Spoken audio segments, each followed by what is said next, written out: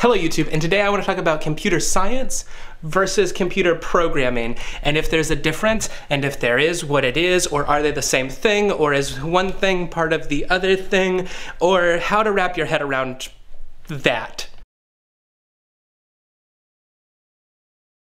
Alright, so we're going to use everybody's favorite method to start off with in learning about new terms, and that's vocabulary words.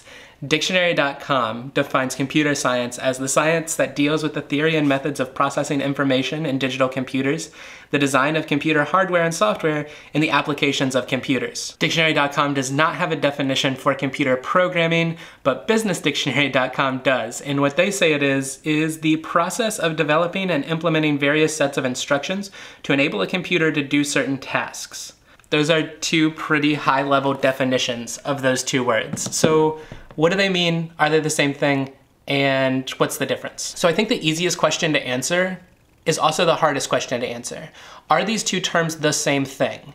And the answer is really no. They are not, but they are very closely tied. The reason why it's a hard thing to answer is because the terms have become convoluted with one another due to some things with the way that the US education system is and how we give out degrees in computer science and what those degrees are actually in and specializations and things like that. But computer science and computer programming are two separate fields. The best way that I can prove this point is that you can be a computer scientist and know zero programming languages. You can understand the theoretical aspects of computers and computer computation and the mathematics that run on the, background of computers and not know Python or Ruby or Java or JavaScript or any language for that matter, and still be able to have an opinion about how computers and modern computing and computer systems can work. It's the same kind of concept as if you had a chemist and a chemical engineer.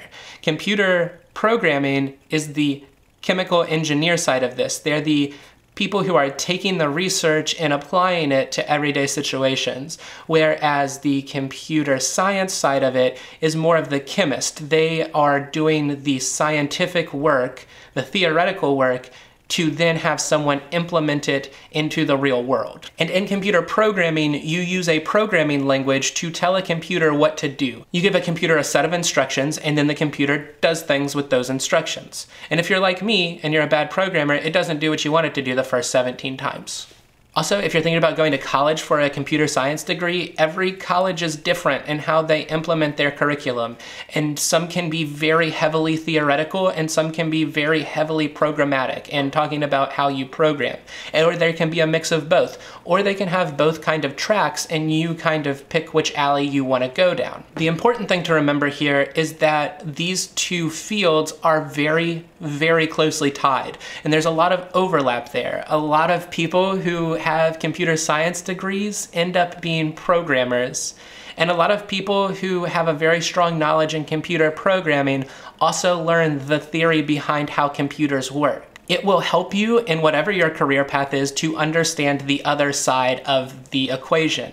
If you are really interested in theoretical aspects of computers, then understanding programming and a programming language can be very helpful in that to know the real world impact of what these theoretical computations and things like that are. By the same token, if you're a computer programmer, understanding the theoretical aspects and the actual science behind computing is very useful when it comes to computer programming and writing good algorithms and writing good, clean, and nice code. Those things are very useful to know. So what side of this thing should you learn? That's really going to be dependent upon what your goals are. If you just want a job as a programmer and you want to build awesome things and you want to learn a language and you want to be able to write code, then that's something that you can do on your own. You can learn on your own. You can go to a boot camp if there are ones available where you're at, or online. And you don't really need to understand the theoretical side to get your foot in the door when it comes to computer programming. Now, it'll obviously be helpful in your career and in the code that you write if you understand that theoretical side of things. Being able to process in your mind why something is more efficient than not, and not just be told to do it in a certain way, is something that will really help you out. And that kind of knowledge and that kind of understanding can be built upon with an understanding of computer science at this base level. But like I said, it is absolutely not required to get into the field of computer programming. If you're very interested in how computer systems work and the theoretical side of things, the why behind the how, then understanding computer science is probably what you're going for.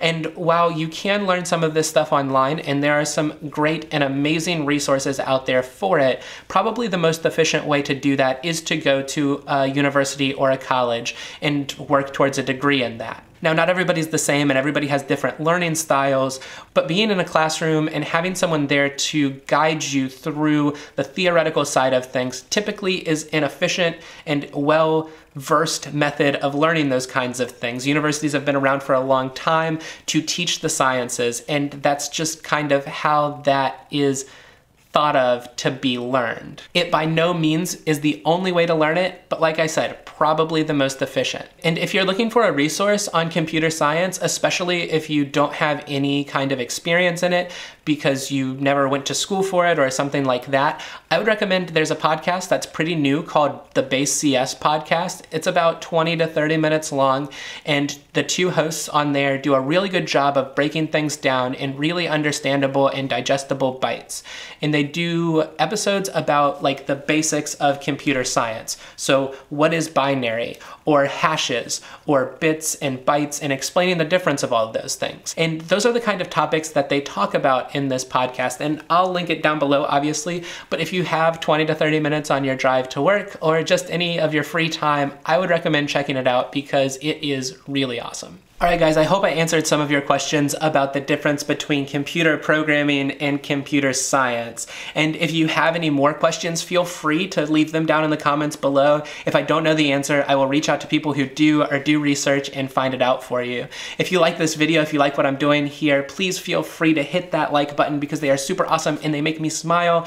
If you haven't already, hit that subscribe button to follow along in my journey through this crazy world of computer programming. I hope you guys have a wonderful rest of your day, and I will see you guys again very soon. Bye.